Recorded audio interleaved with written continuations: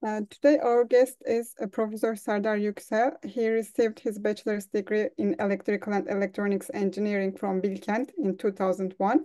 He received his master's and PhD from the University of Illinois Urbana-Champaign in electrical and computer engineering. He was a postdoc at Yale University, and now he is an assistant professor at Queen's University in the Department of Mathematics and Statistics. Also, he has an adjunct appointment at Bilkent University. His research interests are stochastic control theory, information theory, and probability theory. Today, he will give us a talk about stochastic control with partial information. And thank you for accepting our invitation. Now, floor is yours. Well, thanks very much, Saliha, and thanks very much for the organizing committee. I came to know about the directed reading program some time ago from some of our graduate students and also some of our former colleagues. And I know it's a wonderful, very, very good and much needed initiative for the development of future mathematicians in Turkey. So, and I'm very happy to be able to contribute to this initiative, to this seminar. Just a minor correction, Salia. I'm a professor in mathematics and statistics at Queen's. I've been at Queen's for some time now.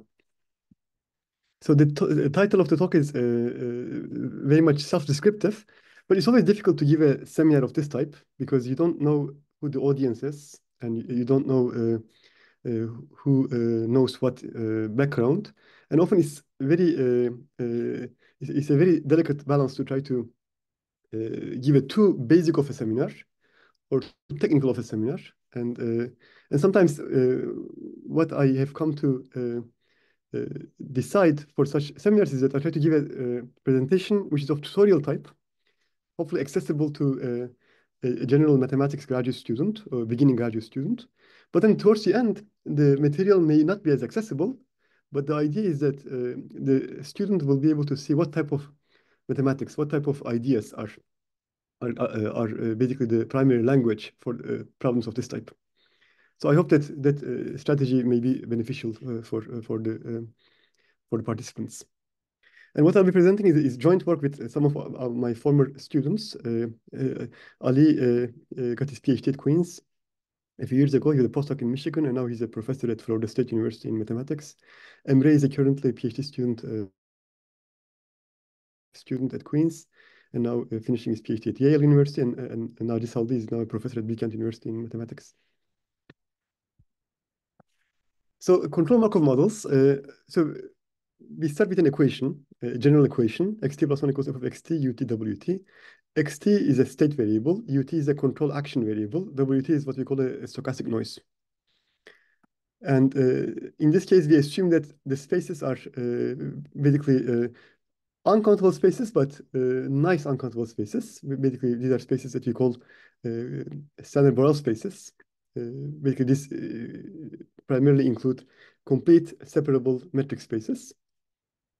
But for the sake of this presentation, you can think of them as finite dimensional vector space, real space, or a finite or a countable space. Because the concepts are, I think, what is very important here. The technicality just comes very mechanically once you understand the main ideas behind the theory. Now, we call this a control Markov model because of the following. If you have an equation which satisfies this dynamical recursion, then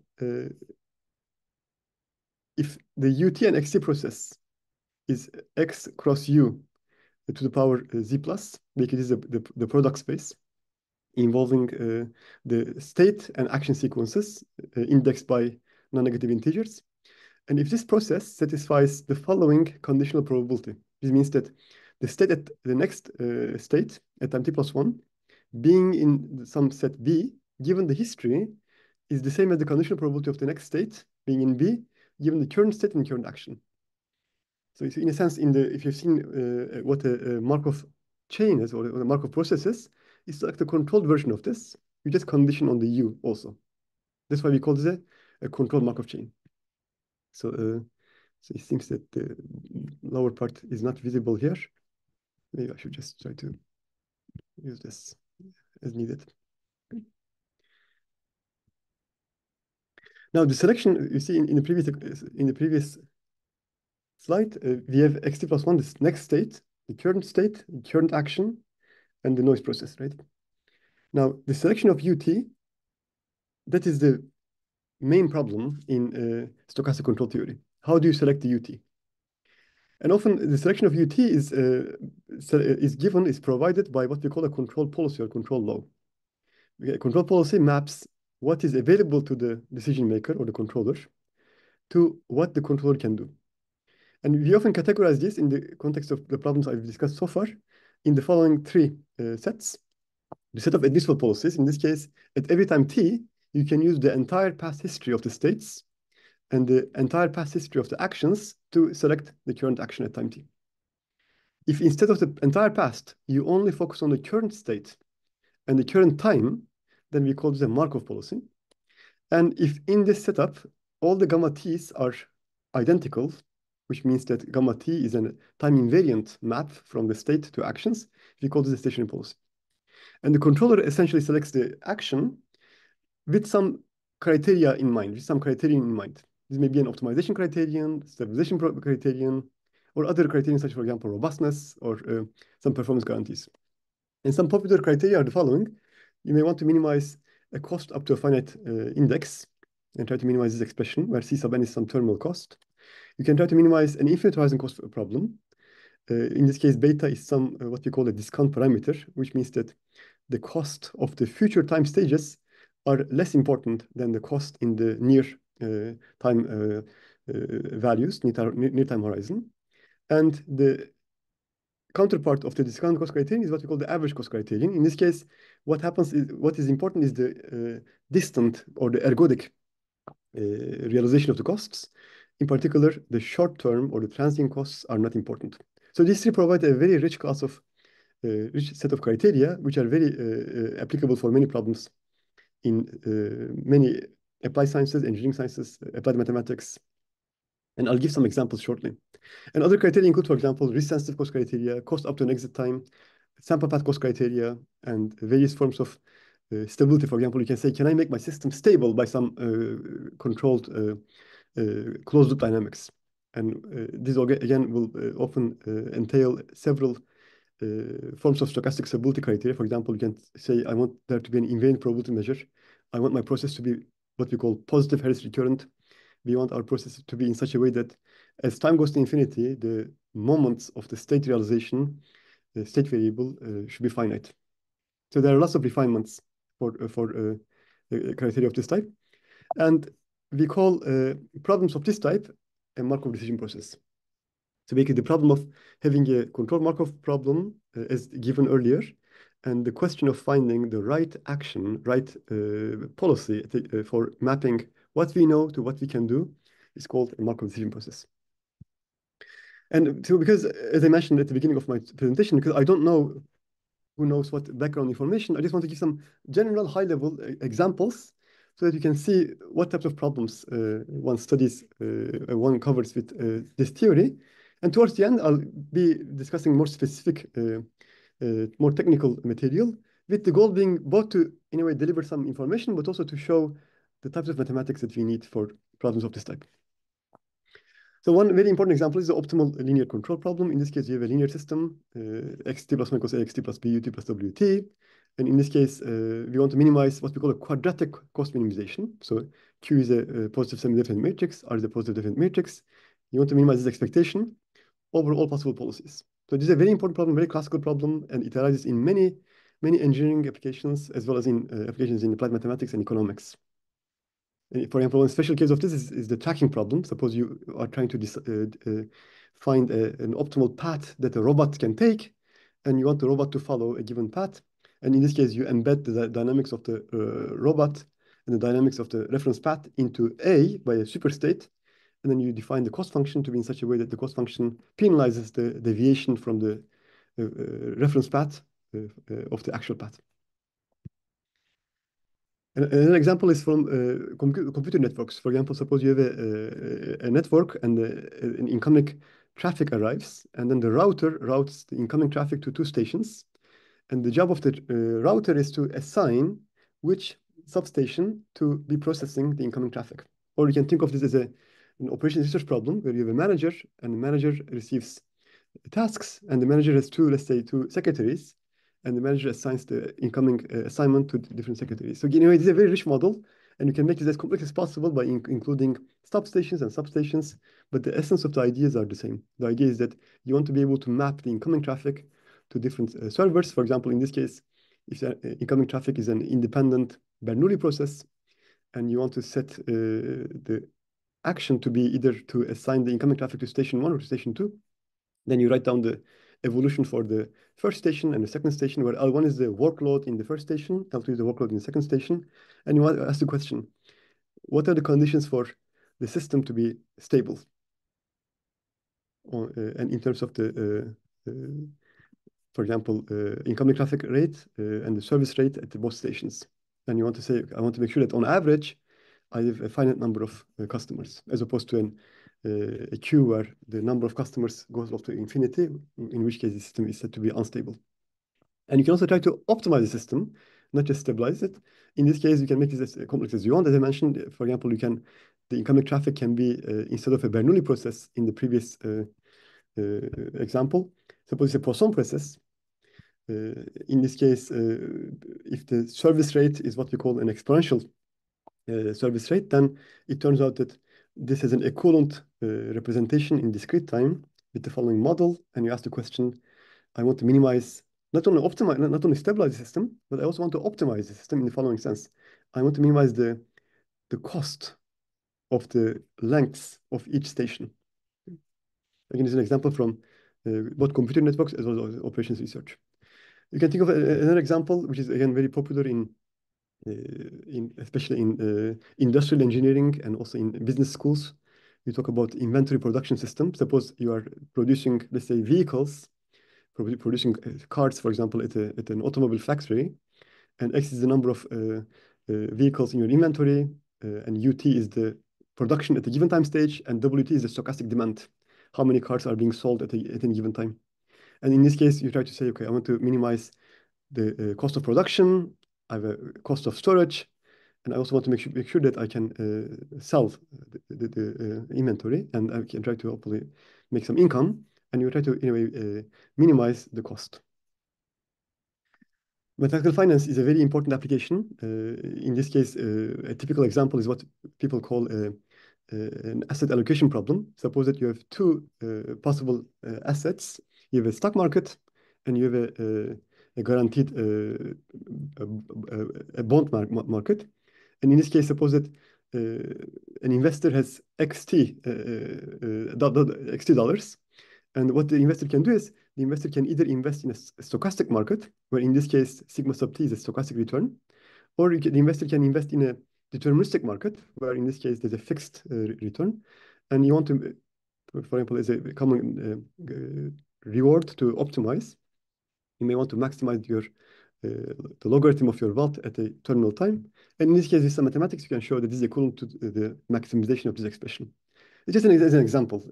Just want to give the general flavor of the applications. Or we can apply the ideas to a completely different field, which we call information theory. In this case, suppose that you have a Markov process, and you want to transmit this Markov process over a communication channel to a receiver in real time, and you want to minimize the distortion end to end.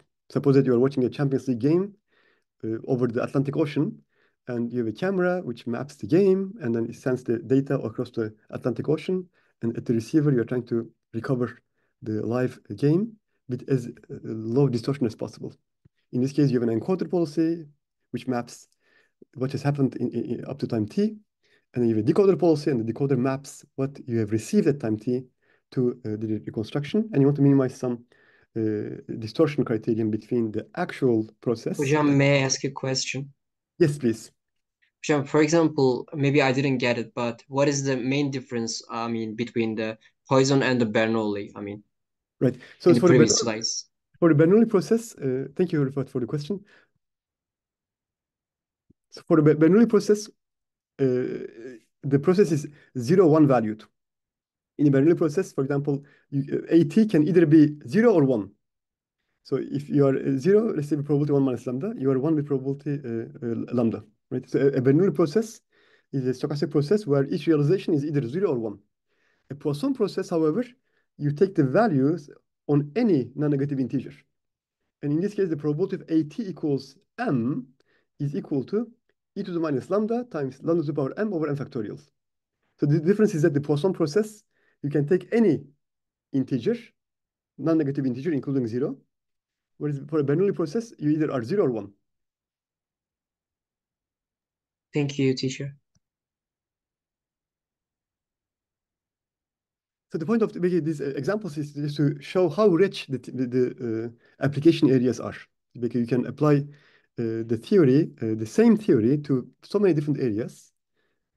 And as I note here at the bottom, there are many other application areas in natural sciences, in applied sciences, in health sciences, in economics, where this type of problems are applicable, especially when you consider what we call partial observable models and also multi-agent models, which requires a slight deviation from what I've discussed so far, but the essence of the ideas is really the same. Is really going to be conceptually the same with technical additions or extensions. And towards the end of my presentation, I also talk about continuous time problems very briefly, and again with the same philosophy in mind. Once you understand the basic setup with the essential results on the structure of the optimal policy, the types of cost criteria, the generalization is really technical. So now, to understand problems of this type, and also to try to give you the flavor of the mathematics that we are engaged in to study such problems, I'll give some supporting theory for solving such problems. And the essential theory is basically probability theory. And for probability theory, in the context of stochastic control, we have to understand the properties of the space of probability measures. Now, for probability measures, the first ingredient is to try to understand what it means for a sequence of probability measures to converge to another one. And this will let us define a metric, if we can, on the space of probability measures. In this context, we say that a sequence of probability measures, mu n, on a measurable space X, and with the Borel sigma algebra on the space X, converges to another probability measure mu if the following hold. We say mu n goes to mu weakly if the integration g d mu n goes to g d mu for every bounded and continuous g. And you can find various equivalent descriptions or characterizations of this convergence notion. But in the interest of time, I'll just give this more standard definition. So anyway, what you want is, you want this expectation of g under the measure mu n to go to the expectation of g under the measure mu for every fixed bounded and continuous function g. If you generalize this result from bounded continuous g to bounded measurable g, or equivalently, if you say that mu n of b goes to mu of b for every Borel set b in the space X, then we say that mu n goes to mu setwise.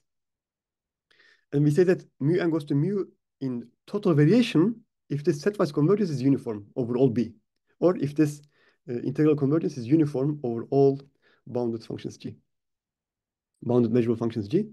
And finally, a very important intermediate condition is what we call the Wasserstein convergence. In this case, you take the supremum over not just measurable bounded functions, but here you restrict the family of functions over which you are maximizing this distance to be those which are Lipschitz. In particular, the Lipschitz norm of the functions g over which we are maximizing this integral difference is going to be called the Wasserstein distance, and mu n goes to mu in the one Wasserstein distance if this expression goes to 0. So these are four very important characterizations for convergence of probability measures, and they imply very different spaces. Like the set of probability measures is a given set, but on this set, once you define a convergence notion, or once you define a distance, then you obtain very different properties. For example, under weak convergence, the set of probability measures becomes what we call a complete separable metric space. Whereas under setwise convergence, this space is not metrizable. Under total variation, this space is metric, but is not separable. So in a way, it's remarkable that once you define different notions, you obtain very different behaviors. Now, in the context of our general discussion at the very beginning of the presentation, I'll give now several examples for each of the criteria, and we'll obtain some corresponding implications of the regularity criteria. So the first assumption is what I'll call assumption S. In this case, we say that the transition probability is setwise continuous in U if the conditional probability of the next state. So remember, this T is from the very first slide. Is the conditional probability of the next state given the current state and current action. So if UN goes to U, then the conditional probability will convert setwise for every fixed x. And we assume that C is bounded and measurable, and it's continuous for every fixed x on U. So as an example, if my model is given in this form, if I take F to be continuous in U for every fixed x, and if W admits a density, for example, if Wk is such as a Gaussian random variable, Gaussian independent random variable, and if the density function is continuous, then this conditional probability measure induced by this dynamics satisfies this assumption A. The second assumption is what we call the Wick-Feller continuity. In this case, we say that the stochastic kernel is weakly continuous if so this Z should be X. If whenever X and UN goes to XU, so you have joint continuity, then the conditional probability tau will go to the conditional probability of tau XU weakly. And we also impose that the cost function is continuous and bounded. As an example, if my model is given in this equation, and if for every fixed W, F is a continuous function, jointly continuous function in X and U, then we say that this kernel, a weakly continuous kernel or a Wick-Feller kernel. In fact, many examples in practice satisfy this condition. And if you have further structure, then you can also have the Wasserstein regularity. In this case, let me give an example first. So in this case, if your example is given by f of xt ut wt, and if for every w, we have this deviation, this is the upper bound, f of xn un minus f of xu is upper bound by alpha times xn minus x plus un minus u absolute value, then the kernel is what you call Wasserstein continuous. And in this case, the regularity condition we are after is the following. For every fixed xu and yu, the difference between the conditional probability when the state is at x and when the state is at y is upper bounded by the distance between x and y multiplied by a constant k2. And we also obtain some required condition on our cost function. In this case, for every fixed u, c of xu minus c of yu is upper bounded by k times d of xy. Anyway, we have a Lipschitz continuity condition, uniform in the action variables.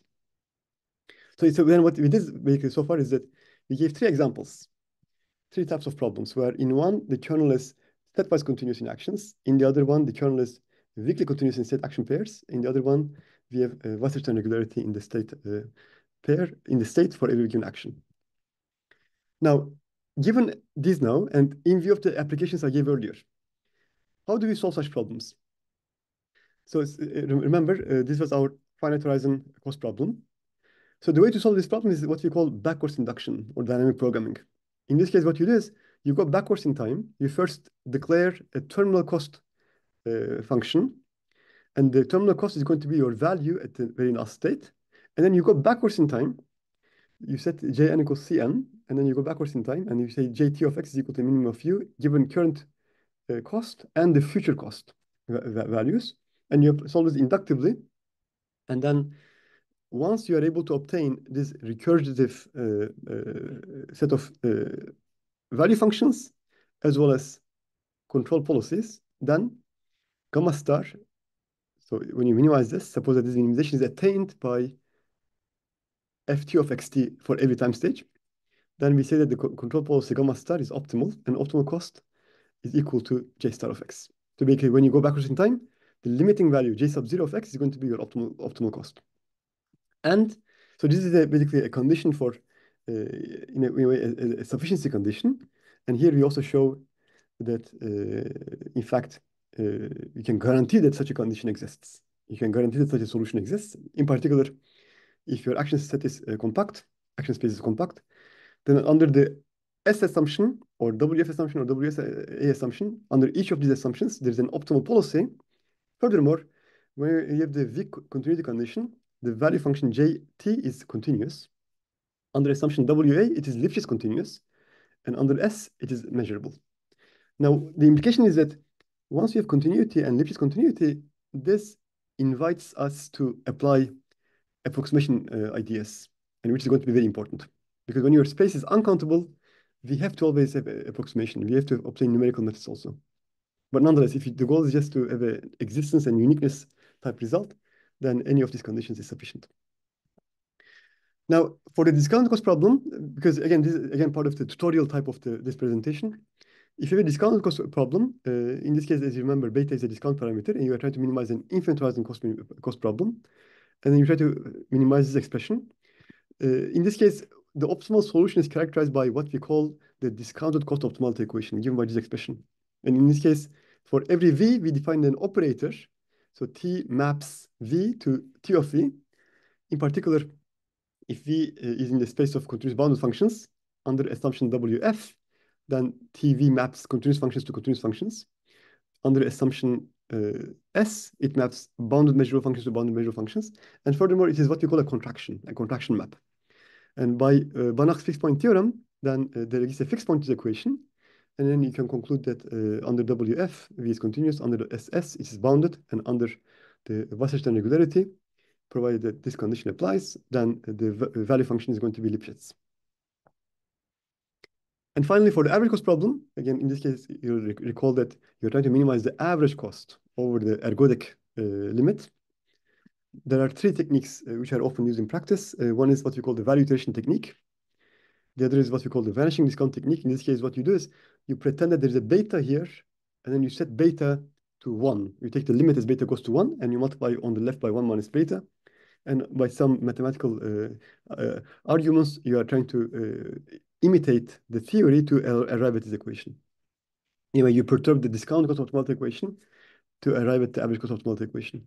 And finally, a very rich technique is what we call the convex analytic method. In this case, instead of applying contraction-based techniques, you obtain the behavior. You study the behavior of the empirical occupation measures, and then you show that every empirical occupation measure which converges will converge to a set of invariant measures which satisfy a balance equation. And that reduces the search space, which leads to a compact convex space of probability measures, and then you can optimize the problem as a linear program. Now, the first two techniques often require what we call minorization conditions, but we can also obtain a condition using Wasserstein continuity. And these are going to be important for what I'm to present in the context of partial observable models. Now, so far, what I did is I tried to give a very high-level discussion, and it was, again, a lot of material so far, but the idea was to, in a way, give the essence of Markov decision processes. These are processes where you have a state, you have an action, you want to find the optimal action for every given time stage, and you want to minimize a number of possible cost criteria you want to consider. And then for them, you obtain some approaches, optimality conditions, as well as the conditions which guarantees that an optimal solution exists, as well as the regularity properties of the optimal cost values. But in today's theme, my main goal will be to talk about partial observable models. In this case, you do not see the state X. You only see a function of the state, a stochastic function or a noisy perturbed value of the state. So in this case, let me give the more concrete example. So we have our state evolution is given as before, and we have a measurement function available to us. And in this case, the stochastic flow is given by the following. So you look at the joint distribution of the x0 and y0. X0 is given by your prior, and then you have a measurement kernel, which maps x0 to the measurements. And as time proceeds, for every given past history, you have the condition probability from the state to measurement and the state action pairs to the next state. So T is as before, our stochastic kernel. The difference here is that now we also have a Q, a measurement channel. And let me give a pictorial description of this. So in this case, you have your state X. There's a measurement channel, and this channel maps Q to your measurement output Y. And then the decision maker maps what you see to what you can do. So this is what we call a partially observable stochastic control problem. Now, for such problems, suppose that we have the following criteria, either the discount cost criterion or the average cost criterion. And you may minimize either of this performance criteria. And we call this partially observable Markov decision processes, because these are Markov decision processes where we do not see the state. That's why we call this partially observed, or POMDPs. Now, to solve such problems, a very powerful technique is the following. So what you can do is you can try to focus on the state that you don't know. So you compute the conditional probability measure of the state given what is available to us. So in a way, this is the information that you have as the decision maker. You have the past measurements and the past actions, and you compute the conditional probability on the state given what is available to you. And we call this the filter process, the controlled filter or the conditional probability measure process. And note that this filter process takes values from the space of probability measures. Okay. Now we can show that this filter process itself is a Markov process. But the Markovian process now, instead of taking values in X, it takes values in the set of probability measures on X. So in a way, even if X were finite, for example, P of X, the set of probability measures on X, will always be uncountable. And you can obtain the explicit characterization of this kernel as follows. Suppose that you have the current conditional probability measure is Z, the most recent action is U, and the most recent measurement is Y. Then you compute the conditional probability of the current state, or next state, given the most recent measurement, the current measurement, the most recent action, and the previous conditional probability measure, previous filter realization. And this defines, as I mentioned, a conditional probability measure from the set of probability measures and actions to the set of probability measures. And eta is the kernel of this new uncountable space valued, what you call probability measure valued Markov control Markov process.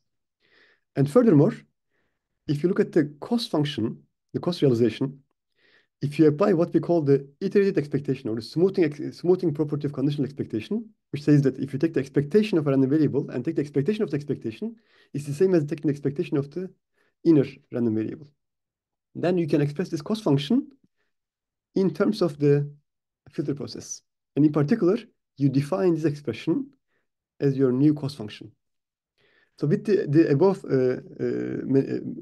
analysis, you conclude that even though I do not know the state value, I know what I believe what the state value is. So my belief is known to me, and my belief lives in the set of probability measures. I have the same action space. I have a new equivalent cost criterion, and I have a kernel, which is the conditional probability measure for the given belief value to the next belief value and given the current action. So this defines a fully observable Markov decision process, but now the dimension is much, much larger than the original space, than the original hidden Markov decision process. And in particular, though, using the techniques or using the regularity properties I discussed earlier, you can conclude that an optimal solution, if there were to exist one, would have to be Markovian and will be using the current belief value as a sufficient statistic. In particular, we can state the following. So remember the discount cost optimality equation, for example.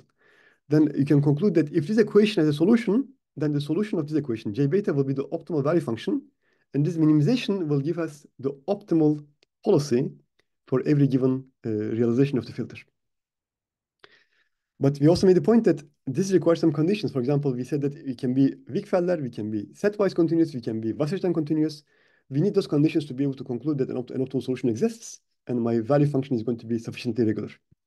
Right? In particular, we require that eta is either weakly continuous or strongly continuous, or Wasserstein continuous, right?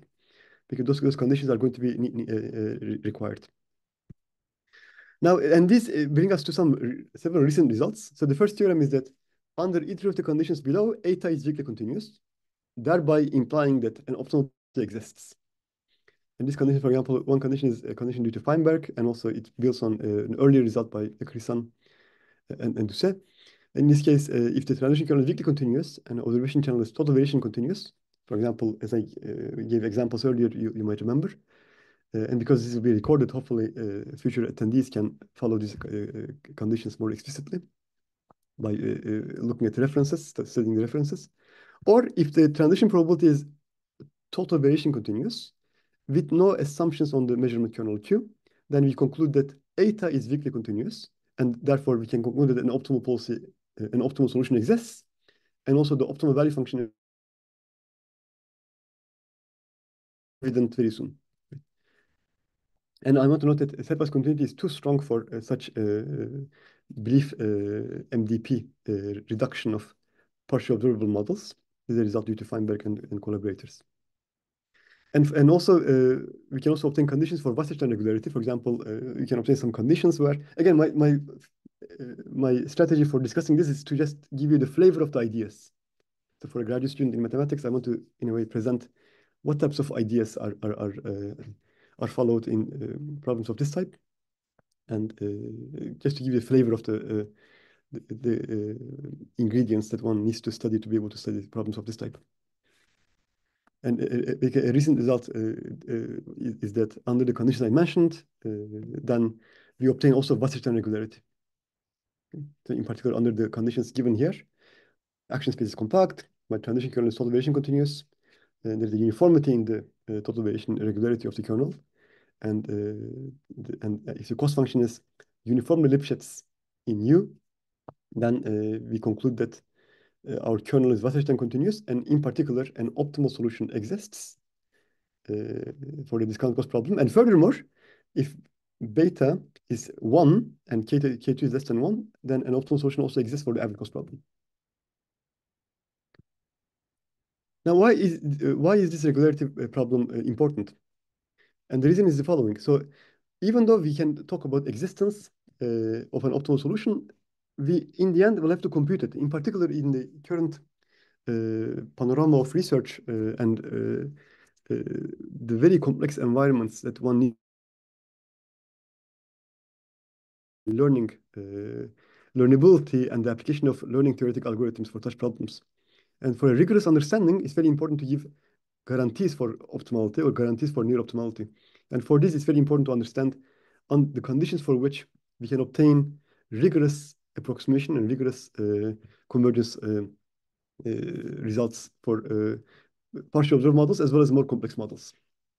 In particular, if we have a problem of the type I mentioned, because the state space is now the set of probability measures, which is an uncountable state space, we have to be able to obtain numerical methods and learning methods.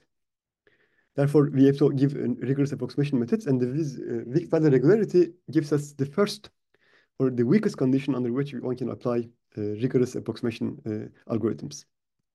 Okay. However, before I present this general theory on how to approximate and how to apply learning ideas, as I noted here, the discussion will be incomplete. So I added, in fact, this discussion very recently, shortly before our seminar. Our analysis will be incomplete without studying a very important special case, and this is the case of linear systems. So many of you have heard the name Kalman filter, but maybe haven't really studied the corresponding context in the overall panorama of partially observable models.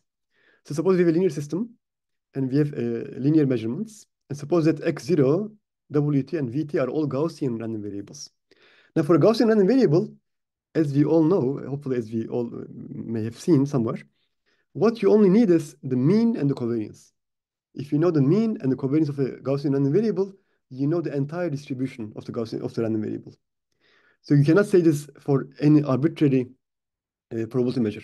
Right? A probability measure cannot be characterized by only one or two functions. In fact, you need countably many functions in general to be able to identify or distinguish probability measures from one another. But when you are Gaussian, you only need to know the mean and the covariance matrix. And that's the main idea behind the Kalman filter. Because the conditional probability measure for a Gaussian system will always be Gaussian, no matter what you have seen up until a given time. Therefore, all you have to do is track the conditional mean and the conditional covariance matrix given by these two expressions. And the Kalman filter gives you the equations for basically tracking the mean and the covariance. And basically, this is what it means to be the Kalman filter update equations.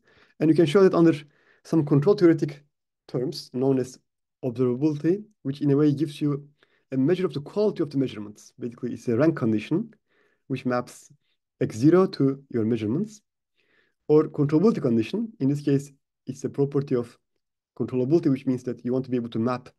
If you take the U term out and map, focus on WT and pretend that WT is your control, it's basically an irreducibility condition from WT to the reachable space of your X process.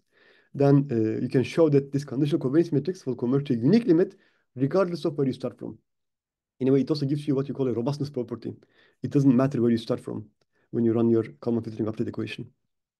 And for the linear model, if you try to minimize the following cost function, quadratic cost function, then it turns out that you can solve this equation by applying backwards induction, as I discussed earlier. And optimal control policy is going to be linear, and it's going to have this algebraic form. And we call this the linear optimal control problem, which satisfies a very important property called as the separation property. And these PTs are recursively computed using the Riccati equation. So maybe this might inspire you to do some research on the internet on the Riccati equation. Now, after this brief excursion, let's go back to our original problem, where we discussed the general nonlinear case.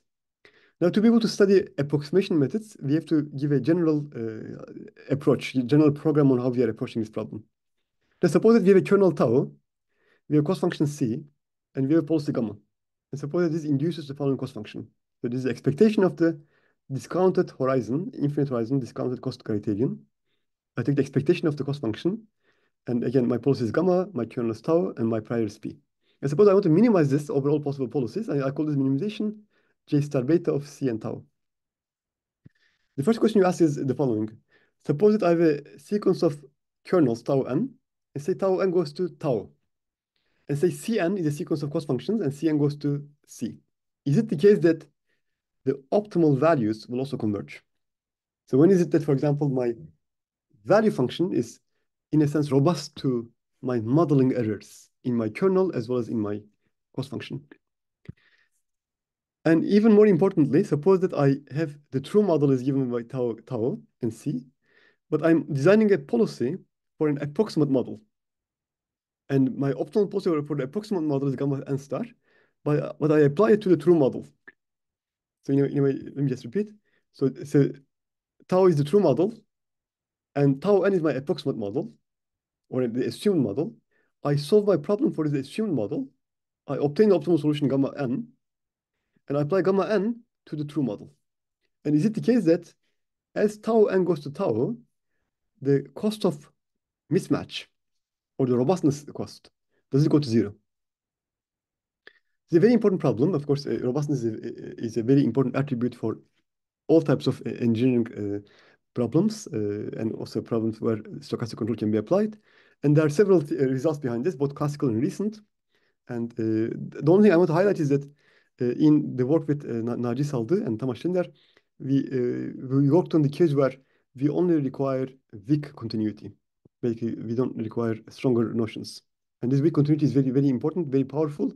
And you cannot really make this condition weaker when you are applying the theory to partial observable models. And this is the motivation for discussion here.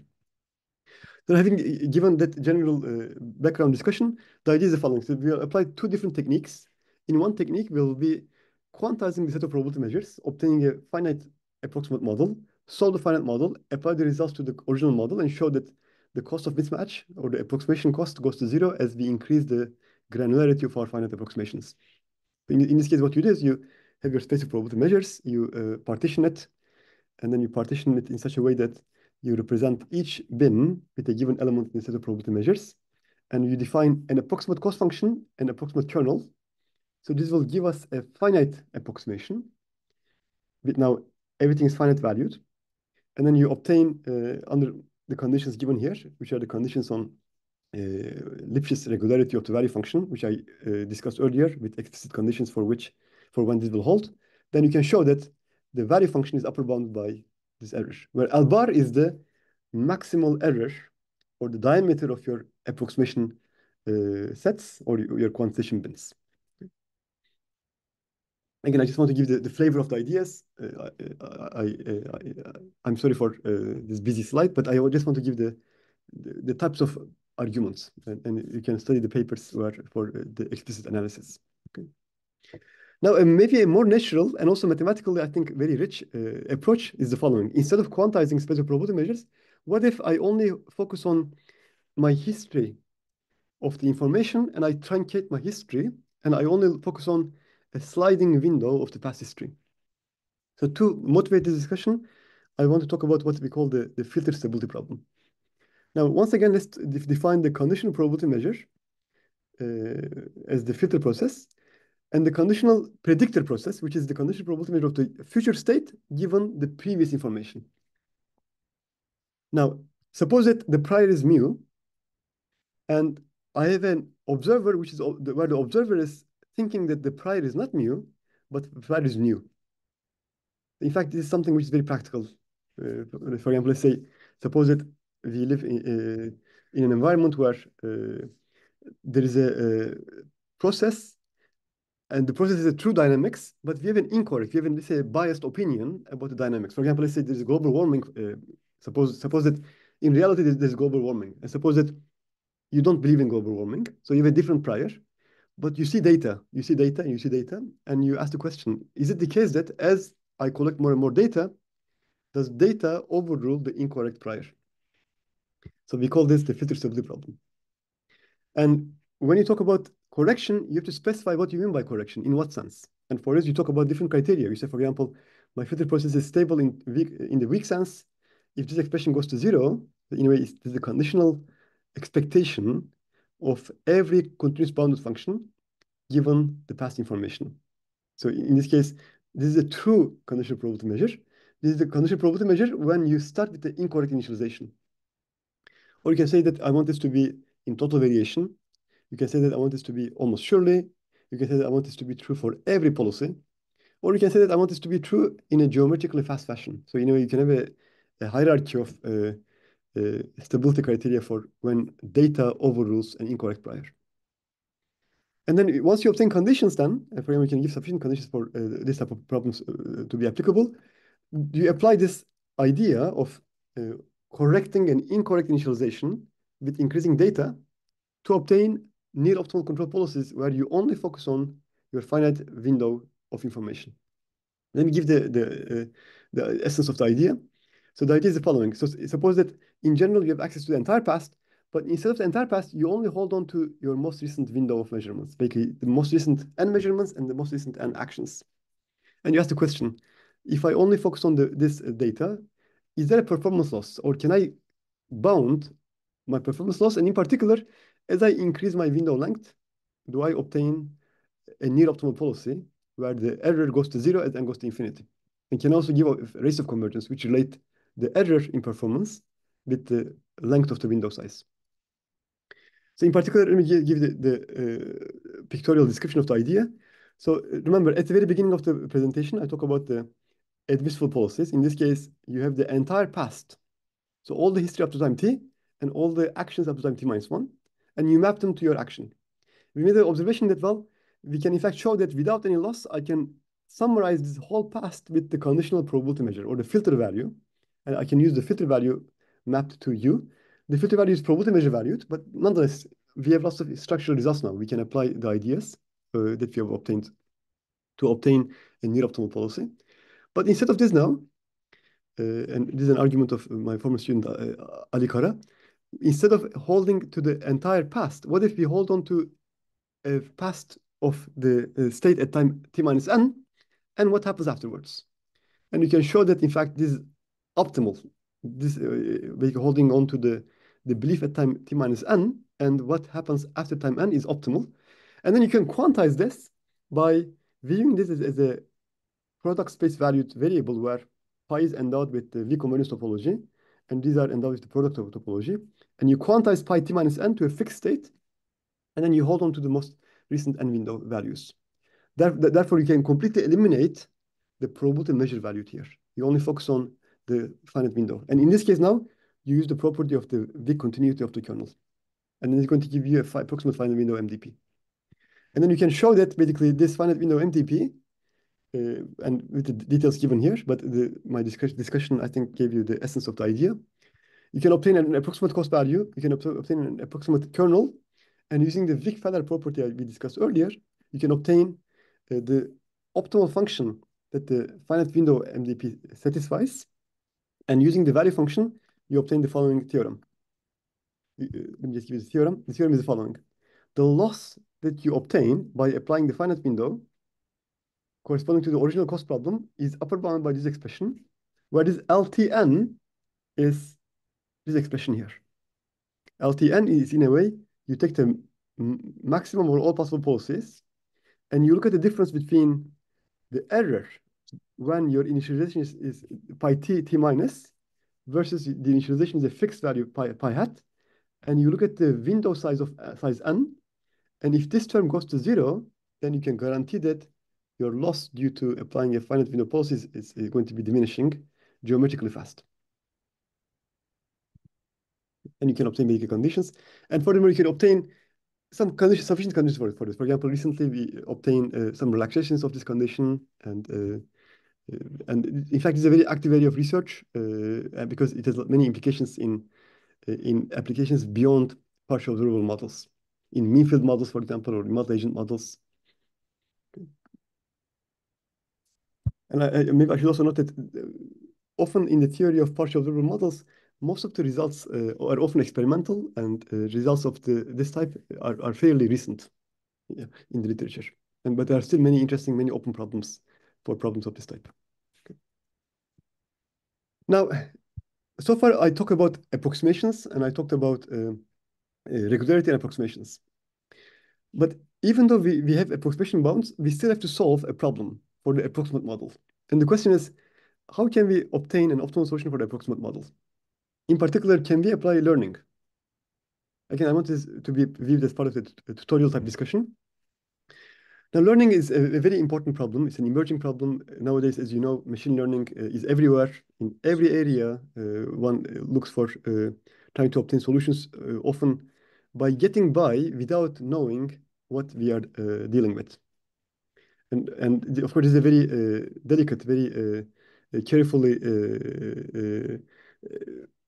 stated approach, because what you learn may not be consequential, or what you learn may not be optimal in any way. And it's very important to understand the conditions or limitations of learning theory. And this discussion here hopefully will give some insight as to the types of conditions that one should be after to verify that what you learn is in fact optimal or near optimal. Now, in many problems, we don't really know what we are dealing with. And even when we know what we are dealing with, the problem may be too difficult or too complex to be able to implement or to analyze. So, and in some problems, for example, we may not even know the type of problems that we are dealing with. For example, may not know that we are dealing with an MDP or a QMDP, or that we are dealing with a multi-agent system. For example, let's think of a doctor who is trying to treat a patient. A patient comes to the doctor, and the doctor looks at some.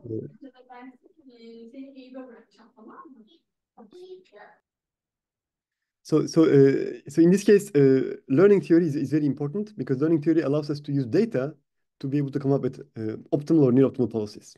Okay.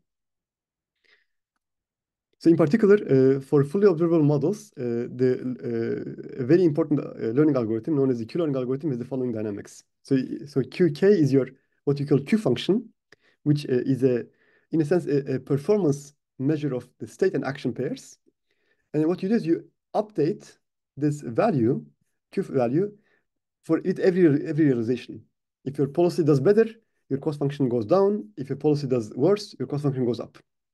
And you can show that if the values for which you are updating the new incoming knowledge, which we call the learning rate, if the learning rate is not summable, but square summable, then this QK process will converge to a Q star almost surely as time goes to infinity. And the limit Q satisfies a fixed point equation. And this fixed point equation is in fact the optimality equation that you obtain from the discount cost optimality analysis. In fact, this equation is the reason why the Q-learning algorithm is so important and so powerful. However, the Q-learning algorithm as presented is only applicable for finite state values, finite state, finite action MDP models. And in particular, you cannot apply them to continuous spaces. Now, how can we apply learning for partial observable models? So in this case, a first attempt will be to try to apply Q-learning as if we observe the state, and the state is the measurement itself. In this case, you can apply the same theory, same algorithms. You can show that your Q-learning algorithm converges, but what it converges to may or may not be consequential. And what you can show is the following. Under some conditions, I'll just quickly go through the theorem. You can show that your Q-learning algorithm will converge. It converges to a fixed point equation. And this fixed point equation is going to be the equation which we discussed earlier using the finite window approximation. And in particular, if you have filter stability, then you can pretend that your finite window is your state. You can run your Q-learning algorithm as if the finite window is the actual state. And that is going to give you a rigorously justified convergence and also near optimality. Okay. So in this case, there are some refinements of this, and maybe I'll just quickly skip this discussion in the interest of time. And finally, I also want to say that, so this I can skip. The same theory also applies for the average cost case. For the average cost case, you may remember that we have this average cost optimality equation. So you can show that under the Wasserstein regularity I discussed earlier, the recent result by our student Emre Demirci and Ali Kara. So you can show that if your contraction is less than 1, then a solution to the average cost optimality equation exists. And furthermore, the solution can be obtained by solving a discounted cost equation and taking the discount parameter to 1. And in particular, an implication of this is that when you have an incorrect prior for an average cost problem, when you solve the problem for the incorrect prior applied to the true model, then your cost of mismatch is going to be 0 when the average cost optimality equation applies. And furthermore, you can also show that the value of the discounted cost optimality equation as beta goes to 1 approaches to the value of the average cost problem. And two implications of this is the following. One is that you can apply near optimality of results for discounted cost problems, and also you can apply the learning theoretic results. And finally, I also want to discuss very briefly the continuous time version of this. So for many applications, one studies processes evolving in continuous time. In this case, the typical model is given the following. So you have dx is equal to bx dt plus sigma x db. So db is what you call the increments of the Brownian motion, which is the limit of normalized random walks. And you have a measurement process given by another noisy perturbation of the hidden model G.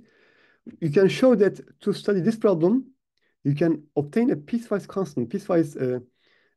constant control policy, which allows for a time discretized version of this model given in this discrete time dynamics. So if you solve this problem as h goes to 0, the solution of this applied to the true model is going to be near optimal. Therefore, all the discussions we have discussed so far is going to be applicable for continuous time models also. But in the interest of time, I won't be able to discuss this. And finally, so as I mentioned, my philosophy for this style of the presentation was the following. The first 15-20 minutes, I want to give a high-level discussion of what the theory of stochastic control entails with some application areas, some concrete examples, some structural properties for the fully observable case. And then towards the end, I try to become a bit more specialized with the main goal will be to try to show you what types of mathematics and what types of applications beyond the basic description one needs to study for those of you who are interested in problems of this type. So in summary, I discussed partial observable stochastic control problems as a very mathematically interesting and mathematically very rich and fertile model, but also which is very practically important, practically relevant. And I talked about the belief MDP reduction. This was the reduction where you, even though you don't know the state, you know what you believe the state is. You know your conditional probability measure on the state. You know your belief on the state. And this belief MDP is an equivalent characterization of the problem, but the equivalent characterization requires an infinite dimensional, often state space, and you have to apply regularity or approximation results. For this we have to apply Wick-Feller continuity, strong continuity, or Wasserstein continuity conditions, which we have reported in the discussion. And then we can talk about approximations. And then so we can talk about approximations both either quantizing the space of probability measures or by using finite window of information available to us. And we obtain rigorous bounds on both approximations as well as on reinforcement learning for such problems. And then we applied the same ideas for the average cost setup. So I apologize for the very fast last 10 minutes, and I conclude the seminar. Thank you, hocam.